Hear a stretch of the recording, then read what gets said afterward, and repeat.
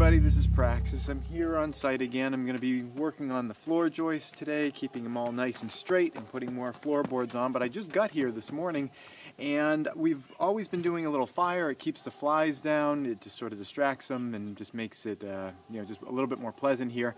And I've been running low on matches in the front of my everyday carry bag. I've got just a couple small matchboxes or matchbooks in there, and I've just been using one every day. And I forgot to refill them when I left this morning. Now I've got other matches in there and I've got lighters in there, but I like to kind of save those for actual emergencies. They're buried deeper in the pack.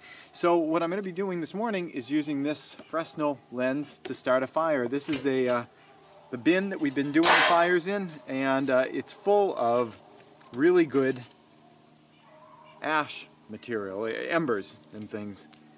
And it's super easy to start a fire using a Fresnel lens on this kind of stuff. Just get it out here, focus the light on it.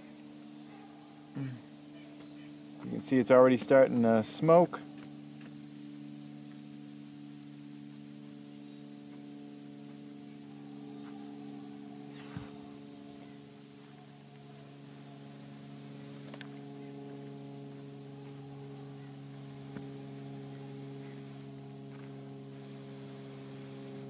Get some red on there.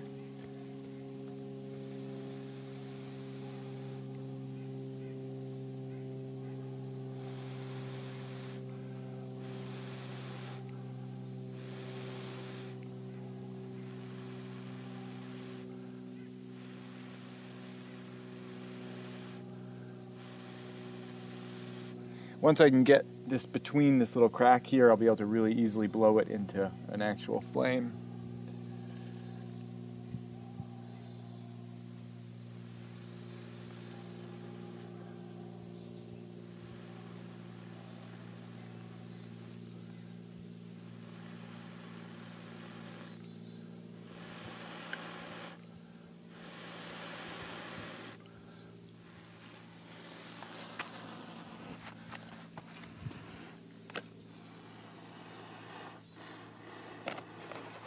If you do fires a lot, you know that sound's a good sound.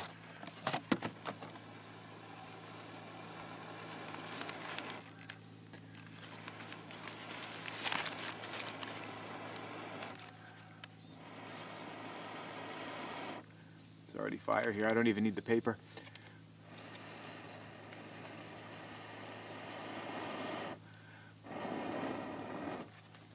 Paper's more for demonstration purposes. So there you go.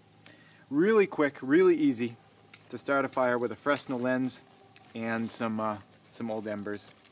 So we're going to be comfortable here today, and I didn't have to use any of my actual chocolate mochi. That was awesome. I didn't have to use any of our actual emergency matches. That's it. Thanks for watching.